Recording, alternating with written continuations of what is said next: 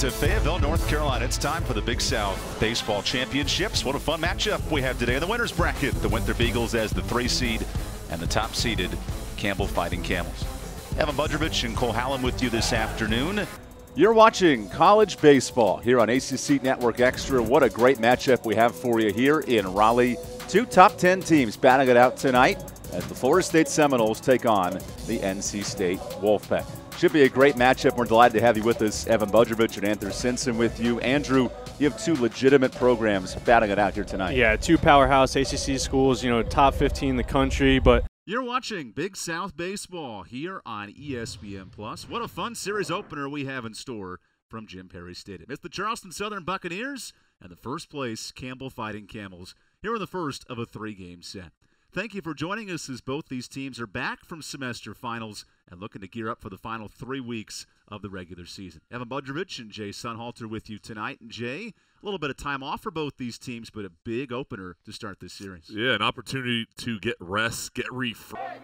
NC State now back within 2 as Vasquez could tie it with 1 swing. And he might do so. That's a no-doubter. And this ball game is back squared at 4. Can you tell me what the winning lottery numbers are going to be for tonight? Ricka serves one to right. There's your insurance. The 3rd home run of the day for Campbell. And Ricka makes it 7-4. 2-2 on the way. Hard ground ball. That is through. And NC State wins it in walk-off fashion. The hero tonight, it's Tyler McDonough, the breakout freshman in a statement series win over Florida State. So A.J. Ricka, who has started every game this year in the outfield. The center fielder trying to add on to this big inning. And he does. Another base hit. Minnick churning for 3rd. Here comes the throw, and it's cut off. 1st and 3rd again. Trading places with new faces. Campbell up by 5. The hitters count now for the 2-1. And Edwards takes a hack at it. Deep to left. All the way to the wall, and that ball is gone. A solo home run for Evan Edwards. And the Wolfpack strike first here on a Friday night in Raleigh. 1-0 NC State. This ball's got some legs into the gap. Raspberry still moving and into the wall. Zacchaeus Raspberry robbing extra bases. My goodness, what a play to end the top of the 5th. The fastball hits his body, and Seth Johnson controlling his rubber and holding down the fort to keep the lead. So here's a look at the tournament MVP from last season in Matthew Barefoot. He's a local kid, grew up in Dunn, North Carolina, about 30 minutes here from Fayetteville. And a chance to make a statement here on Friday with a trip to the finals on the line. These Winthrop Eagles, they're the best fielding team in the league, so a good contrast as these two set to face. And Thad Harris working ahead against Barefoot. You look at those numbers, very impressive. Earning Barefoot first team all-conference honors.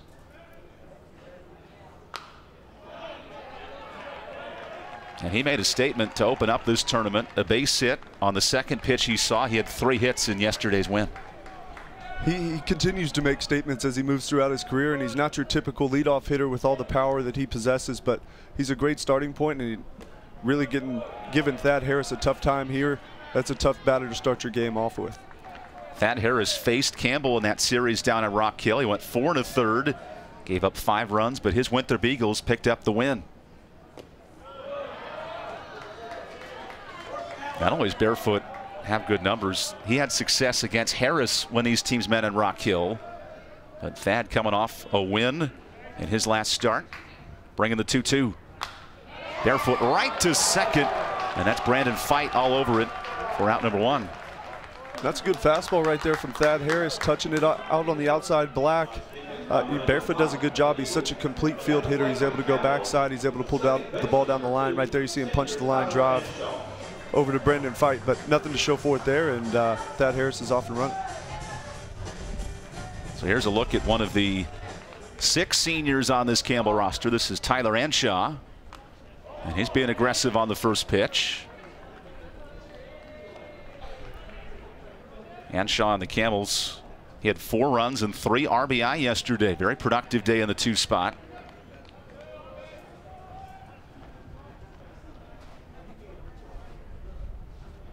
Harris back to work, and the count is even. Thad Harris, a pitcher who overcame some struggles himself last year. Only made 2 appearances all of last season, but he's back and healthy, making his impact in the rotation. For Tyler Anshaw, a key cog in Campbell's tournament win last season. And this is a kid who started games at first, second, and third base this year. Very versatile for Justin Harris-Klum. He is. He's a great team player. You got him slotted up there in the 2-hole now, and as you speak to, he's so good on defense that you just find a way to keep him in the lineup. You know he's going to produce for you. Harris back to the fastball, and that's into left field. The first hit of the day for the Camels. And it comes by way of their senior and Tyler Anshaw. And he shows off his offensive prowess right there. That's a 2-strike poke, and right here he gets a ball in the outer corner, just flips his hands at it, trying to put the ball in play with 2 strikes. That's a great job of not giving away an at-bat there, continuing to battle, get something going for this Campbell offense. So Anshaw with his 8th hit against the Winthrop Eagles this year. He's been red hot against Winthrop. And now the shortstop you mentioned coming in, Luis Jimenez. He was also on the first team all-conference. And now Thad Harris with his work cut out for him. One thing you always come to expect with Winthrop, good starting pitching. Last year they led the league in ERA. This year they're 3rd. And Tom Reginas' club always going to compete on the hill.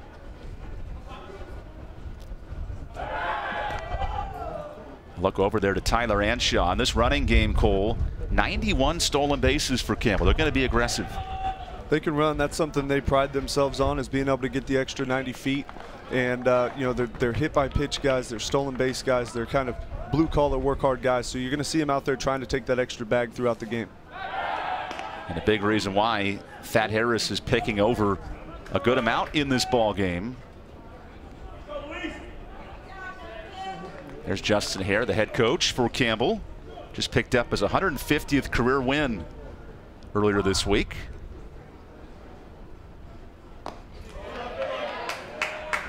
And now for Harris, a lot going through your mind with a speedy team in this Campbell offense. He saw them just score 20 runs yesterday. Of course, a new ball game, but that's a daunting task for any pitcher. It is. You got an offense that comes in here about as hot as they can get, and you got some runners that are going to try and disrupt your timing. So anytime you have those 2 factors, that can play, you know, big impact on Thad Harris's mindset. He's going to have to tone it down and you know, try to erase those things from his memory and go right at him. Anshaw off from first, and that pitch is called outside. Luis Jimenez so patient at the plate, but when he swings it, there's a lot of pop. He had 3 hits and 4 RBI in yesterday's win.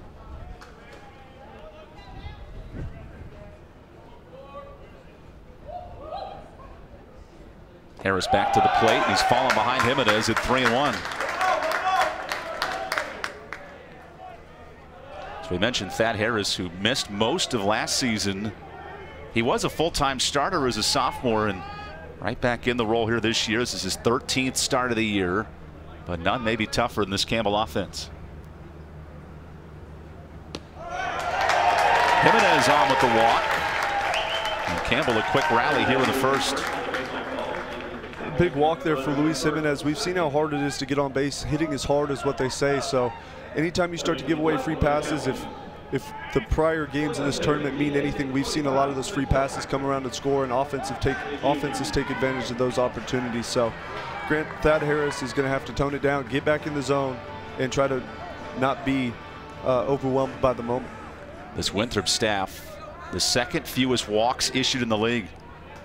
They've been strike throwers year in and year out under Tom Reginas. And now a tough task. This is the DH, Spencer Packard.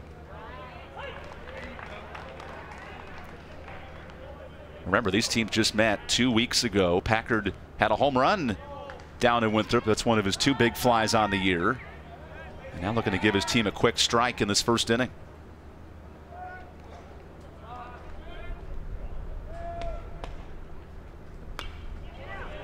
And you see that shortstop, Tyler Baker, right behind the hand of Anshaw.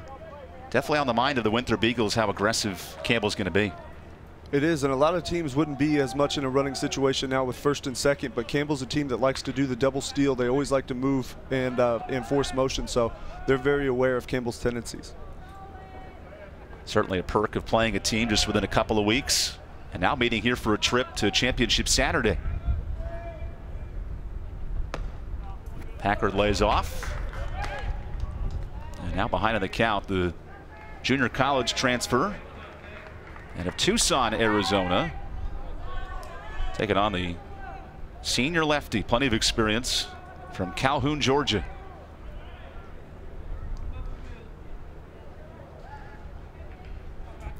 Now the 1-2 to Packard. Spencer able to fight it off, and he'll see another. One thing we've seen from this Campbell offense all year long, Cole, is forcing starting pitchers out of the game early in terms of taking counts and working the count. Something they're looking to do here today. They do. They've got an exceptional eye. There's a lot of walks throughout their lineup, and right there, as you've seen Spencer Packard do, foul pitches off. That's going to be big for them, is spoiling good pitchers' pitches. Gets a good pitch this time, and it's fair. Rolling down the line, and Campbell strikes first. Here comes Anshaw to score. And a 1-0 lead on the RBI double. What a great job by Spencer Packard. We saw the ball he reached for, fouled away on the outside corner, worked his way into a better count. Here you're going to see the fastball on the inside corner. He's able to get his hands through it, pulls it down the right field line, and Campbell's off and running, picks up a double and an RBI. So Anshaw scores early in this first inning, and for Packard, his 14th double of the year. And what an ideal start for this Campbell offense that just scored 20 runs yesterday. You're exactly right, and not only did he pick up the RBI, but he situated his team in a great position here with runners on second and third, 1 out. It's a great opportunity to be able to produce another run or 2. Here's Colin Wolf at the plate. The chance to cash in a couple of his Campbell teammates. And now if you're Thad Harris, trying to minimize the damage in this first inning. Wolf, a second-team all-conference slugger this past year.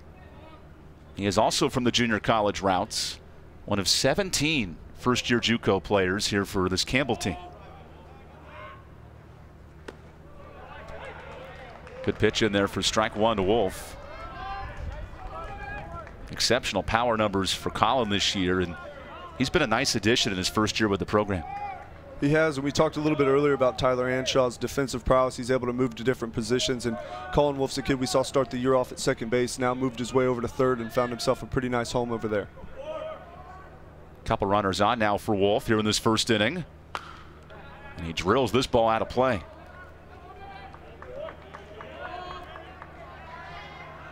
Wolf, a 2-for-5 effort in yesterday's game, but he kick-started that 5-run first inning with a double.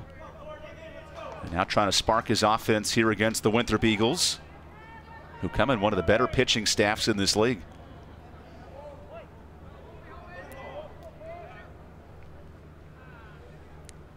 And now as Wolf steps out,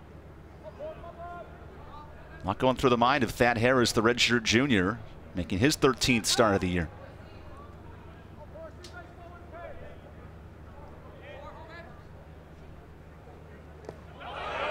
Wolf trying to hold up, and he does. Says Jamie Roebuck, the first base umpire, so the at-bat continues. That's a good pitch there by Thad Harris, going with the breaking ball in the dirt, looking for his strikeout here with runners in scoring position, and with an open bag, I would expect him to try to pitch just outside the zone here and continue looking for that strikeout. Wolf staying alive with Packard over there at second and Jimenez now at third base. Gets a pitch he can drive. And that is caught by Hunter Lipscomb. Here comes Jimenez, and he scores. 2-0 Campbell as the throw gets away, and the sac fly adds on to the lead. Another example of this Campbell offense working their way through at bats. Colin Wolfe is able to lay off the breaking ball in the dirt there, get something that he can handle a little bit better in the zone, and he pokes it out to right field, does a perfect job, picks up his sac fly, another RBI, and this Campbell's up 2. You see Thad Harris now climbing towards 20 pitches in this first inning. This is the exact MO that Winthrop had concerns coming in. Not as much bullpen depth as the Camels, and already a long first inning. Here's Kobe Collins, the first baseman, trying to add on to this 2-run spot. Collins had a career-high day yesterday, 5 RBI, a couple of runs scored, and a big fly in the win.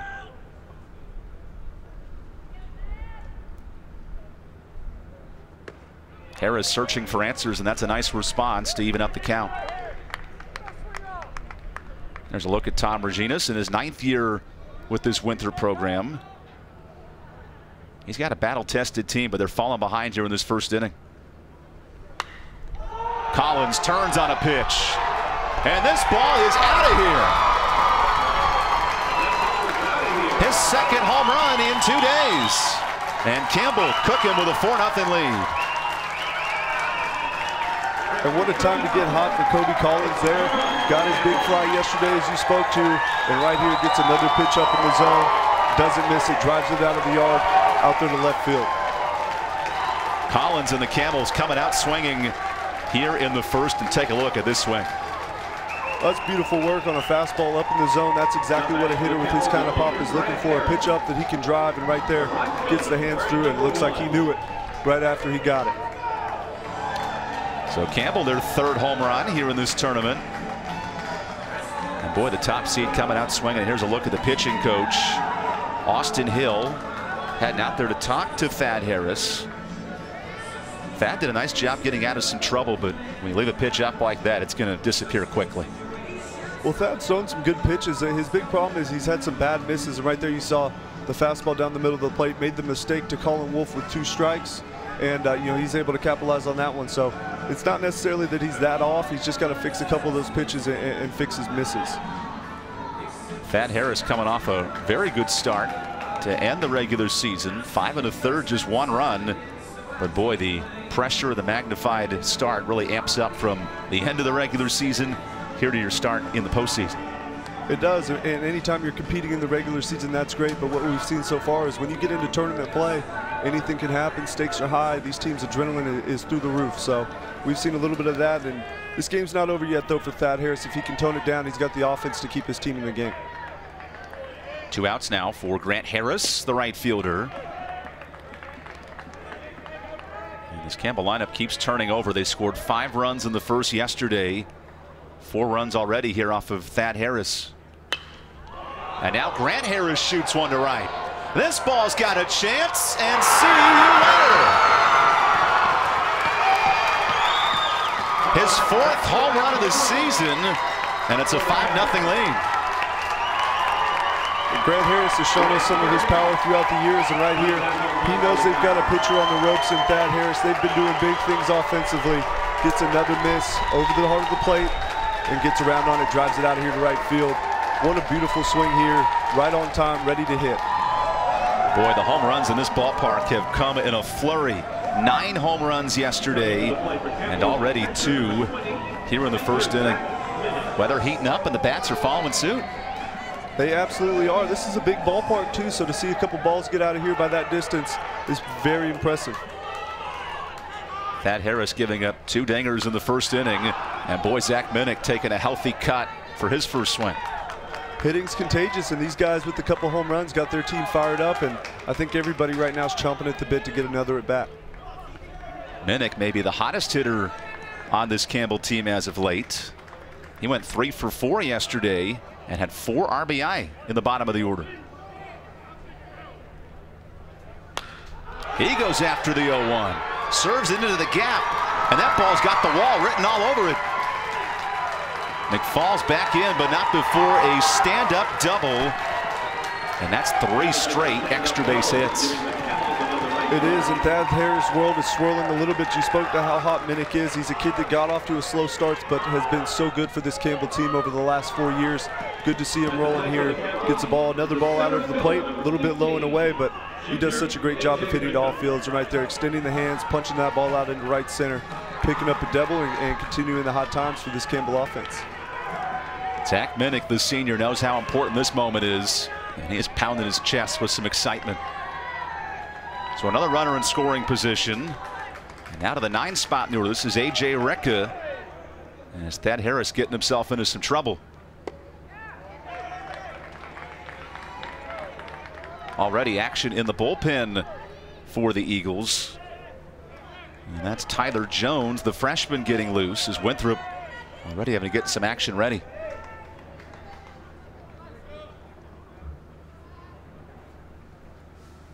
Harris to the breaking ball, and Recca smokes it out of play. There are not too many swings where Campbell's missing the baseball.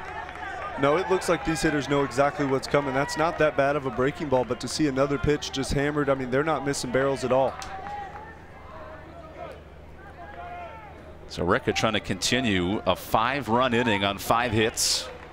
And Zach Minnick over there in scoring position. Thad Harris, the redshirt junior, looking for answers.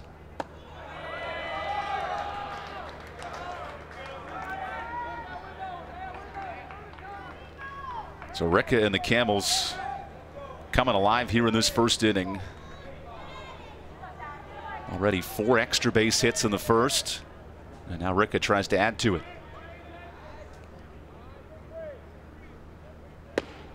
And he goes down swinging to end the inning, but not before the power bats of the Camels come alive. A couple of home runs. First by Kobe Collins, turning a quick lead. And then Grant Harris follows suits right after. It's 5-0 Campbell through 1 here on ESPN+. Let's give you a little game recap of what's been cooking so far. A 5-run first for Campbell. A couple of home runs to get things started. Yeah, they've lived via the long ball today. They haven't been able to get a lot going, but when they have, they've been able to poke one over the wall. It's been the Mike Salvatore show tonight. A single, a triple. Let's keep it going with a double. And the home run in the 8th, a cycle for Salvatore. And Florida State up 3 here through 7.5. Bailey drives it to right. And caught on the line. What a game-saving catch there by Albert. Vasquez gets the NC State Wolfpack back within 2 on this clutch RBI double. But that's all so far. 7-5 as we head to the 9th on ACC Network Extra. And now Julian Blackburn's trying to send Campbell to the championship final. Strike 3 called. And for the 7th time in program history, Campbell is on to the Big South Championship game. Your final score, Campbell 13, Winthrop 5. It was some clutch pitching from Blackburn and big-time hitting down the stretch to win it.